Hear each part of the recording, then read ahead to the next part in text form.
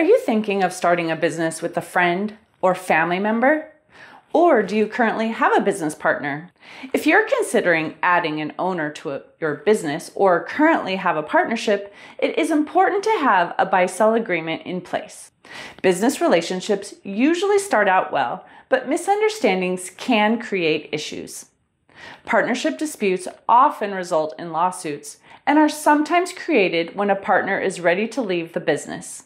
By having a buy-sell agreement spelled out, this will help ensure that no one is blindsided or upset once the process is complete.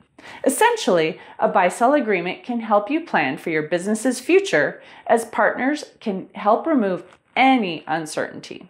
This type of agreement can also be an important step of succession planning. A buy-sell agreement will allow you to create structure for the future sale of your business to an employee or someone outside of your company. One important section of the agreement is the business valuation clause. This clause explains how the value of your business is calculated.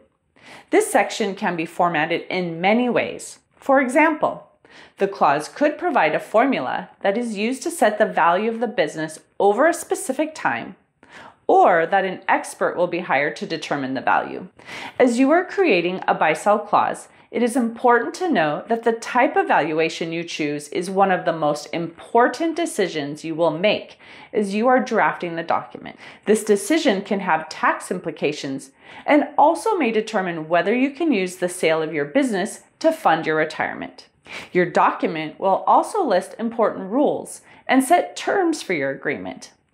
Meet with an attorney and consider whether you would like to limit who can purchase your business, what events can trigger the sale of the company, and how you would like the sale to be funded.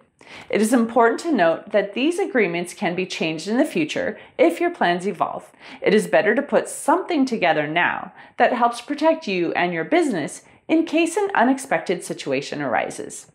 Be sure to speak with your attorney and tax advisor to determine the best terms of the agreement for your business.